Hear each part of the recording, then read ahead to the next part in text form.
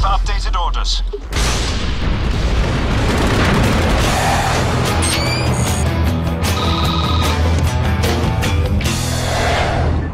Hey everyone, this is Alan Van Slyke from Zipper Interactive.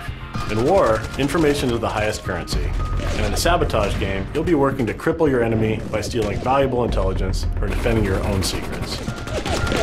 Sabotage, like Suppression, is a 64-player game, but within these maps, we start to get deeper into the mechanics of squad coordination and PMC leadership.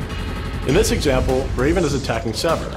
Each side is made up of a single platoon featuring 4 squads, each with their own squad leader. As the attacker, Raven is trying to secure a pair of satellite uplinks, at which point a final objective is activated, which must then be demolished. All the while, Sever is battling to keep control of the uplinks and keep Raven from achieving his final objective. Even though Sabotage is the simplest game type in the Shadow War, you'll find a great mix of strategy, command, and combat that will get you ready for the larger scale acquisition and domination maps.